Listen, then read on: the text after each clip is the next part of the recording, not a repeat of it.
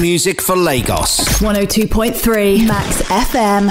Imo State lecturer we heard has been suspended indefinitely for slapping students, and that's the news that was making the rounds yesterday. And apparently he assaulted the students by slapping. It says for allegedly slapping female students who arrived at a class session behind schedule, obviously. And right now he has been sanctioned, and it's indefinite. They will learn a lesson. That's where you learn a lesson. Come to play. And that's just the power of social media, because I imagine that this is not the first time he's doing it. Yeah. And somebody decided, you know what, I'm going to take a video of this and post online, and it gathered enough attention for the for the school to react to it.